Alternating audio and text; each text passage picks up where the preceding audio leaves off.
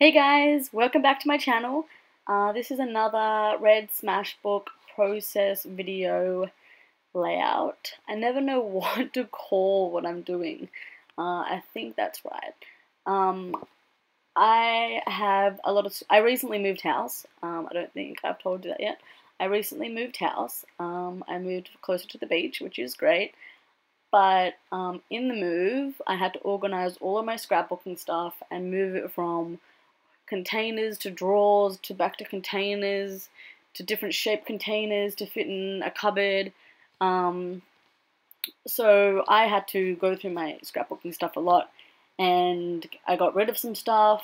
I also organized it better so I can find, embellishments, stickers, different colors of stuff, where all my washi tape, paper cutters, glitter, paints, stamp stuffs all together, just kind of organized it a bit. And I found that I had lots and lots of scraps. These are my medium scraps. I've got another one that's little, and I've got another one that's big, which is still pretty big sheets. And I've seen a lot of scrap videos on YouTube, like Tori Bissell. Sorry if I said your name wrong, but she does some really great layouts. Obviously, this one isn't so great. I should have stopped when, way before. Now it's just way too busy. But I was happy to document this memory because it's me and my best friend from high school. If you didn't see the title, her name is Val because she was born on the 12th of February. I better get that right. And Valentine's Day is on the 14th, so I think that's where her parents got her name. Valentine's Day, get it? We were friends right from kindergarten. She was crying, and my mum said, "Oh, why don't you go up to her?" Because when I was little, I was quite confident and outgoing, and I just wanted to make friends and meet people and play. Obviously, that changed when I got older, but I did not stay like that at all, unfortunately. But then we were in the classroom, and I knew that I liked the teacher. Like, I knew that she was really nice because my sister went to school before me. She's older than me, obviously. And so I wasn't listening because I was just a energetic little kid. And I just put up my hand when she asked a question, and I didn't know what it was. And Val was crying in the classroom, and the teacher had asked, "Oh, why doesn't someone take Val out to go get a drink or just to calm down, because first day of school." So a bit full on, even when you're 5, 4, 6. I don't know how old you were, actually. Kindergarten starting age. Anyway, so she was crying, and I took her to the bubblers, which were just right outside our classroom. And the first thing I said to her was, "Hi, what's your name?" And she said Val. And she asked me what my name was, and I said Beck. And then we hugged, and I said, "Don't cry. We can be best friends." And we literally were. We literally were from that day on. We were best friends. We were always called Beck and Val, Val and Beck. We were always walking around together, holding hands, singing songs, best friend songs. We had best friend diaries that we drew in, and you could draw your dream house with your best friend, and you had to write a certain amount of questions, and the other person had to answer it, and just all that kind of stuff. And we had lots and lots of sleepovers, and we were just really, really close. And of course, we had our fights, and we've hurt each other, but we're still friends, and we forgave each other, and that's why we're still friends, because we didn't hold on to it. Anyway, I will forever love this girl. We've been friends now for 16 years? 17 years this year. 17 years. And I'm only 20. So that's 3 years. Actually, I'm 21 this year. So that's 4 years that I didn't know her. So basically, she's been in my life for a very long time. And I love her very dearly.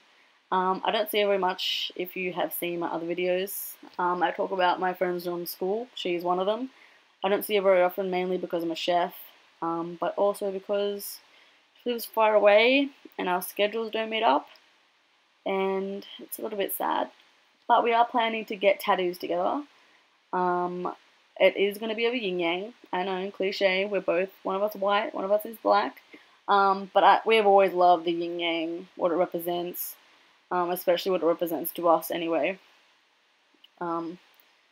And Val's already got 2 tattoos. One really big one on her side that's a tiger. One on her wrist that is an eye, Egyptian eye. I don't actually know the real name.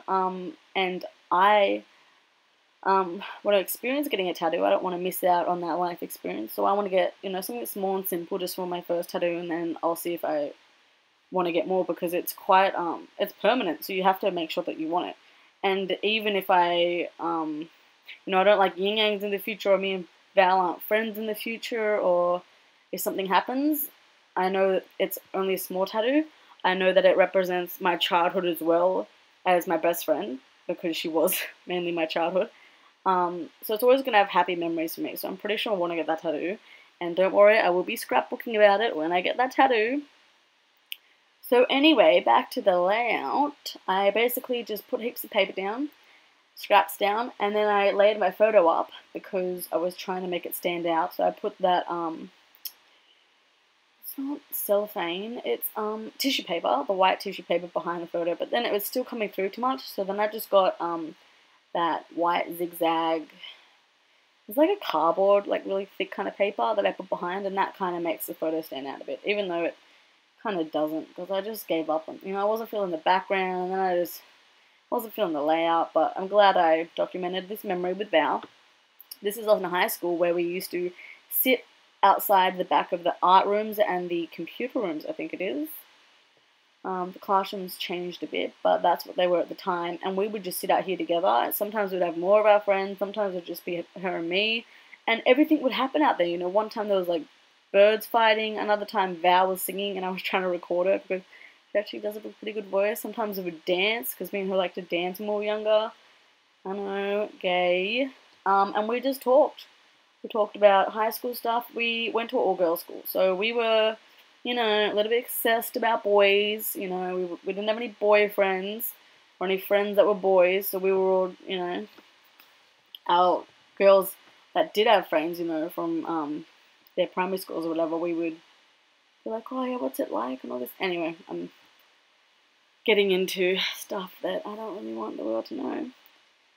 But yeah, me and her talked about boys a lot, we gossiped, we just ate our lunch out there, and we just had good girl bonding time. And I wish I could have it back, but you can't go back in time, I can only go forward, and I'm still happy that I have her as my best friend.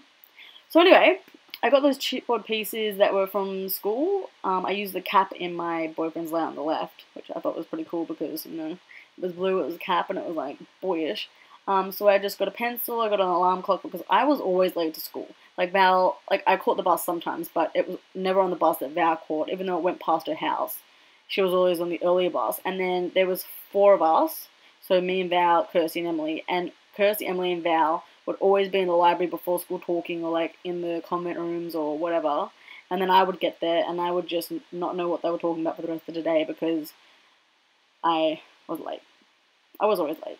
My mother was late, I was late, I did not like mornings.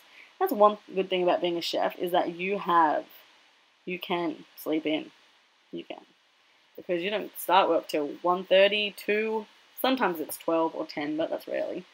And then you work till about 9:30 or 10:30 or 12 if you have midnight shift, which I don't mind. You just clean, do a couple of orders. Anyway, getting off topic. Yeah, I just love her.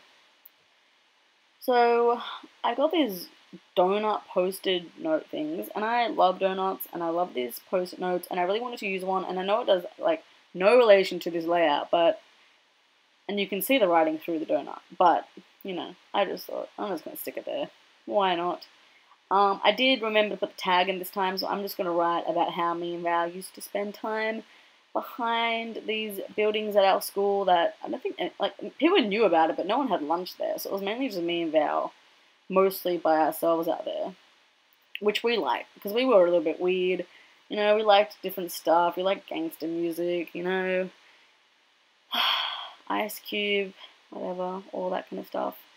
We weren't different. We were just really comfortable together, and we just loved each other so much, and we could just express ourselves at the back of our school. So I just documented that there. I mean, I could have wrote so much more, but I only had a tag space. There's my awful hair. And then I just decided to outline the photo because, you know, trying to make it stand out even though I've already failed this layout. But thanks for watching, guys. If you made it to the end, congratulations, because that was a bad layout. Very bad. I promise I've got more Project Life coming, which is, well, the one about my buns, hot cross buns, not those buns, isn't that great. But the next two I really, really like. So thanks for watching and have a great day. Bye, guys.